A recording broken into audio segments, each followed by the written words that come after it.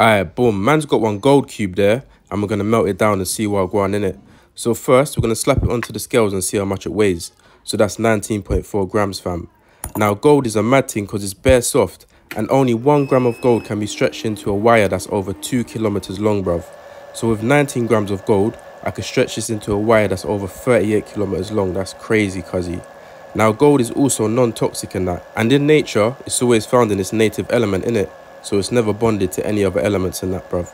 Because obviously it's bare inert, man. It doesn't react with water, air, and bare acids in that, bruv. It's bare resilient, you know what I'm saying? Now, gold melts at 1064 degrees Celsius. Can't lie, that's kind of hot still. And it's the third best conductor of electricity out of all the metals in the whole world. Only copper and silver are above it, innit? Alright, cool. So obviously now it's melted down in that, and I just made it into a little circle thing, do you know what I'm saying, bruv? Science is lit, man, every day, cuz we out here, man, with the gold settings and that.